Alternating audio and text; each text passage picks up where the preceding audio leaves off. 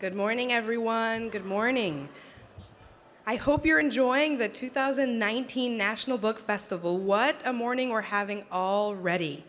My name is Anya Kreitney. I'm the programs manager at the Poetry and Literature Center, housed all the way at the Library of Congress. And it's my pleasure to introduce author and illustrator Lucy Ruth Cummins. Yay, Lucy! Wait, hold on, let's start 1 second. Let's start. Hold on. Lucy will be reading and sharing with us today, and we couldn't be more thrilled to meet her in person. As a mother of an 18-month-old, I feel newly indebted to children's books, how they gesture, signal, rhyme, how they challenge and explain, and especially how the inventive ones wink at us, the parents, who read the same book over and over and over again. Lucy's books are like that, full of fun and interrupted expectation. My favorite is The Hungry Lion or A Dwindling Assortment of Animals. Maybe you know it. Yeah, you know it. I love its listing and wordplay. I love announcing all those friendly animals so my son and I can find them together. Mostly, I love how that sneaky lion gets his own comeuppance and a tiny turtle, the unrecognized king of Lucy's books, triumph over all. Reading Lucy's books, I can tell she not only loves kids, but admires their curiosity, their bravery, and their vibrancy, just like you. Before we hear from her, let me give the parents a little logistical information. Lucy will be signing books from 11:30 a.m. to 12:30 p.m. in line 22 right over there on the expo floor. And her full title list includes A Hungry Lion or A Dwindling Assortment of Animals, Stumpkin, and her newest illustrated books are Truman and The Love Letter. I know Lucy would be happy to see you in her signing line. So without further ado, let's bring on Lucy Ruth Cummins. Hi. Good morning, everybody. Oh, look at, got this cool thing, and I'm going to tell you a little bit about me as a person, and then I'm going to read you 2 books, and I hope you'll like them. And I also have a laser pointer on this, so we'll see if I can use that too. Oh, yep, it works. Okay. Good morning. My name is Lucy Ruth Cummins. I'm going to advance my slide like this. As you can see, I'm an author and an illustrator, which means I write books and I illustrate books. I draw the pictures for them. So they asked me to tell you a little bit about who I am as a person. So here's that section. I was born in Montreal, Canada. That's me as a baby. My mom said I looked like a bowling ball with a little bit of hair. And then when I was a little girl, we moved to Cortland, New York, which is in the middle of New York State. And as you can see, I have a very Washington, D.C. appropriate picture. Does anybody see what's behind me? It's the Declaration of Independence. They had better backgrounds when I was a kid. So when I was 17 years old, I moved to Brooklyn, New York to go to art school at the Pratt Institute. And look what a happy kid I was. And I studied to be an artist, and I got a beret. And then later I went on to work in book publishing. And in book publishing, I'm an art director and I make other people's picture books. So I help them figure out the best possible picture for the story they're trying to tell. And I design all the text within a picture book and I help them tell their stories. And as I did that for 10 years, I kept thinking, I really like to draw pictures for children too. I'd like to illustrate some books and tell some stories myself. So now during the day, I make other people's books. And during the night, I make my own books, really late into the night, all the time, and I'm always tired. So you can see here's me with my 4-year-old son. Is anybody 4? When did you turn 4? Last year? So then you're almost 5? My birthday's July 28th. They're very close. You're July 27th? Yeah, there you go. Another Leo. And as you can see, and I just read Truman, which I'm going to read to you guys next to my son in his preschool class. When I told him I was going to read to his class, he asked if instead I'd want to read something he would write, because he's not a big fan of my work. And his poem was a way bigger hit than my book was. So these are the books I've done so far, and some new ones coming out in the spring. But without further ado, I'll read to you guys Truman. Truman, I drew the pictures, and Jean Reidy is the author who wrote the beautiful words for this story. And I'm going to put on my glasses so I can read them to you.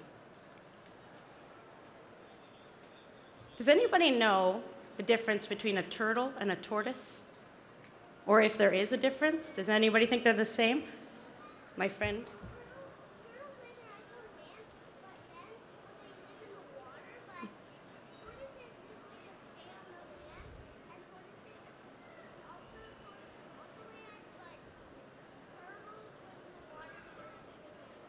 He's what we call a plant.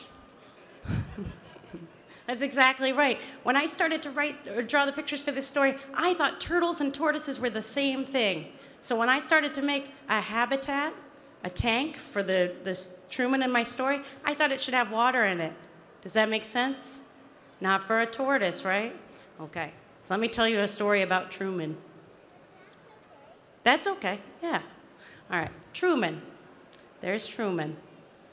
Truman was small, the size of a small donut, and every bit as sweet. He lived with his Sarah high above honking taxis and growling trash trucks and shrieking cars and the number 11 bus, which traveled south.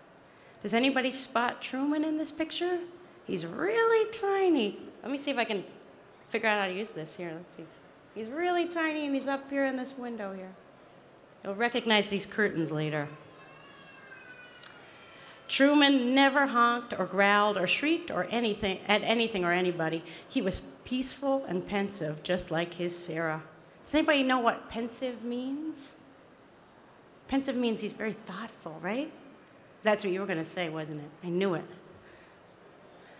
One day, Sarah ate a big banana with her breakfast, clipped a blue bow into her hair, and buttoned up a brand new sweater. She strapped on a backpack so big, 32 small tortoises could ride along in it, but 0 tortoises did. There's actually 32 tortoises. I numbered all of them. Can anybody count to 32? Just a show of hands. I knew it. I had a feeling. Sarah placed 7 green beans in Truman's dish, 2 more than usual. And she kissed her finger and touched it to his shell and whispered, "Be brave." Then she left. Now, don't say it, but does anybody have an idea about where she might be going with that backpack on her back? And zip your lip if you think you know. Okay. But does Truman know? Truman doesn't know yet what's going on. He just knows he's being left and he's got extra beans. Not to worry, she'd left before and she'd always returned. But this time, that backpack was particularly big, and Sarah looked particularly pensive, and that banana and that bow, and let's not forget about those extra beans. How many extra beans? 2. That's when Truman saw something he'd never seen before. Sarah boarding the number 11 bus going south. The bus roared away. Look, there she is with her mom getting on that bus. And there he is seeing her.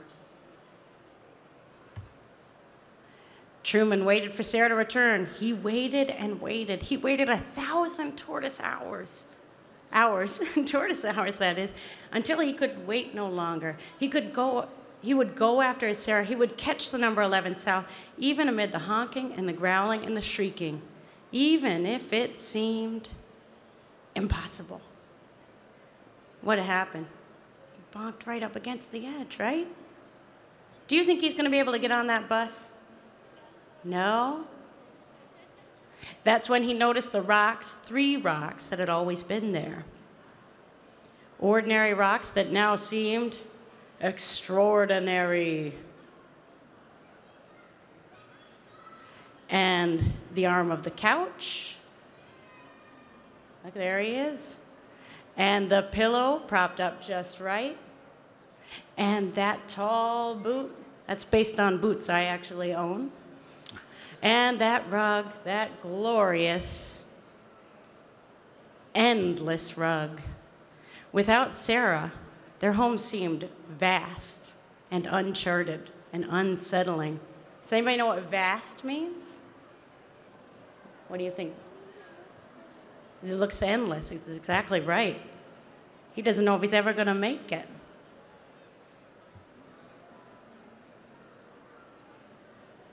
Yeah. It's true. Without Sarah there, he doesn't even feel like he could do it, right? Truly unsettling. Look how scary these things look to him. And look at, even that safety pin is open. That's unsafe. But perhaps most unsettling was that Truman could no longer see the taxis and the trash trucks or the cars or the number 11 bus. You know what I did when I had to draw this picture to figure out how to make that possible? I laid right down on the ground and I looked right up. And I found out what it would be like to be a little tiny tortoise in a big room. Which way was south anyway? Look how worried he is. Now, the sun hung low like Truman's head and his heart. But just then, look, the dandelion from her hair. And then vroom, screech, wish. Up floors and under doors, Truman heard it. A bus. It was time to catch the number 11 south amid the honking and the growling and the shrieking. Yet standing there in the ray of light, Truman felt peaceful and pensive and brave. Does he look very brave? But just as he was about to slip under the door, through the opening barely the size of a small tortoise, who's there? Anybody recognize that shoe? Sarah. She spotted him, shining like the sun. Truman, she cried. She scooped him up and said things like, oh my goodness, and you, and how did you ever, and amazing. Sarah kissed her finger and touched it to the shell and tucked him back safely into the tank. And he was peaceful and pensive and proud. Can you guys make a really proud face? And later, just before bedtime, she read him a story. What story did she write at school? She wrote a book about Truman. She was thinking about him all day long. Now, Truman knew that one day soon, he and his Sarah might travel south to see new sights and hear new sounds and think new thoughts. Look, he's meeting all our friends at school. Together. Look, they're riding the bus together. This is a nod to The Graduate. So that is Truman, written by my friend Jean Reidy, and pictures that I drew. I hope you liked it. Would anybody like one more story? One more? You gotta clap really loud if you want one more story. Okay. You're lucky the slides are already in the slide presentation. Okay. So, yeah, that's the reaction I want. Stumpkin. Now, who has read Stumpkin? I see that there are some people who might know this one. Okay, I'm going to tell you a little bit about why I wrote Stumpkin, and then I'm going to read you the story. I was with my son was 2 years old, and we were at a pumpkin patch, and he walked up to a pumpkin that looked like this pumpkin. Who can tell me what's wrong with this pumpkin? What's missing? Stem. So my son, who was 2 years old, ran up and grabbed a pumpkin with no stem, and a little girl ran up and said, "You don't want that pumpkin. It hasn't got a stem." And I thought, the poor thing. It's never going to be a jack-o'-lantern. So I decided to tell his story. So this is Stumpkin. So here's a truck with pumpkins, and it's going to the big city. It was a few days before Halloween outside a little shop in a big city. A shopkeeper placed some pumpkins on the shelves. A girl came and looked at the pumpkins. When she was done, she picked one up and carried it away. The other pumpkins worried after their friend. They don't know what's going to happen. Even the cat looks worried. But then they spotted him across the street and way up high. Looks pretty happy, right?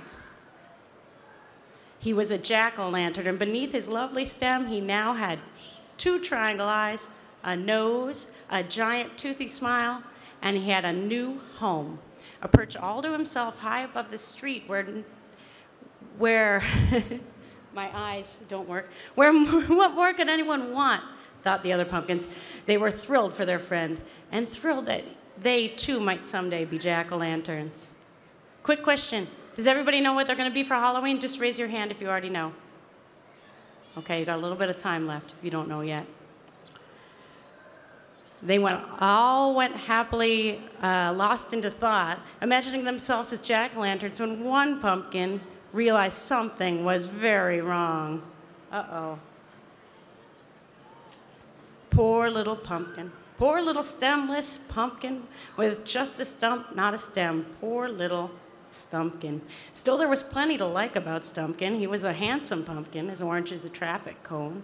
He was as big as a basketball and twice as round. Stem schmem, who knows? Some people might even prefer a stemless pumpkin. Who would like a stemless pumpkin? You would? A few people? Who likes a stem on their pumpkin?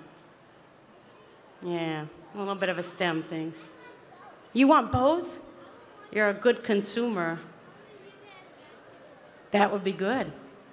Days passed and more people came, and some pumpkins left, and some pumpkins stayed. It wasn't yet Halloween, and there were still plenty of windows that needed jack-o'-lanterns. Who would be lucky enough to take home Stumpkin? As orange as an orange, as big as a basketball, round. He was very nearly the perfect pumpkin. Very nearly, truly. Does he seem like he feels perfect? The next day, more people came, and the shopkeeper's cat settled on Stumpkin's smooth top. Then it happened. A brilliant baby chose Stumpkin until a bad dog ruined it, and the baby changed his mind. Look, now the baby wants the little tiny pumpkin now that he knows there's no stem. Oh well, thought Stumpkin. It was the day of Halloween, and there were still a few empty windows. 2 were left on the shopkeeper's shelf. A boy came, and when the boy left, who do you think he picked? Stumpkin remained. The gourd? Thought Stumpkin. I guess that's that. It was Halloween night and the shop was closed. There were no more days left. The shopkeeper scooped up poor Stumpkin and carried him off.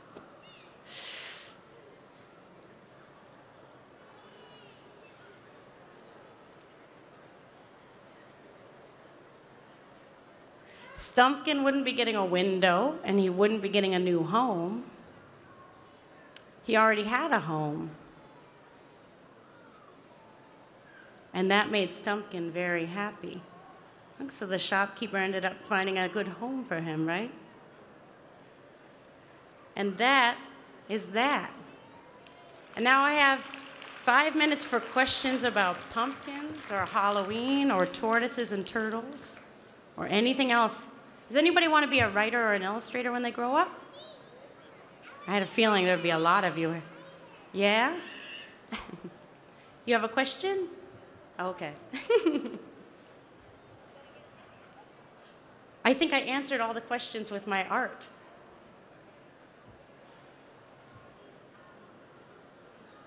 Oh, I do have a question.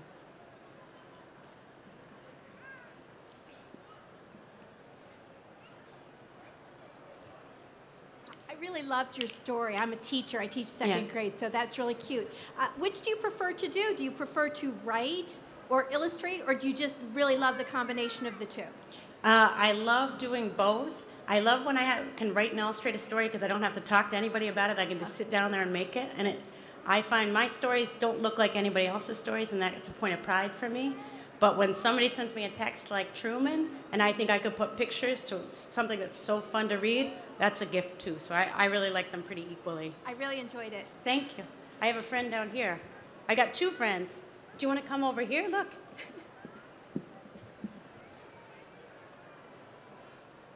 We've got somebody who's going to be Batman for Halloween. Me too. How about you? Yeah.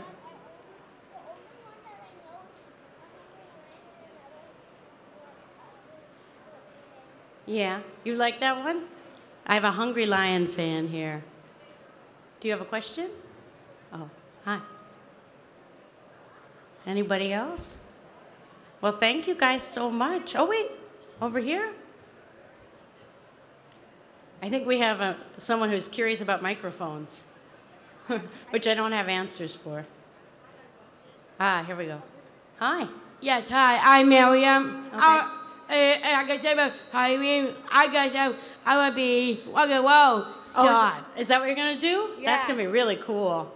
Happy Halloween already. Anybody else? Somebody else standing up? No? Thank you guys so much. I really appreciate it. Oh, wait. Yes, no, I want this question. That looks like a good one. Okay.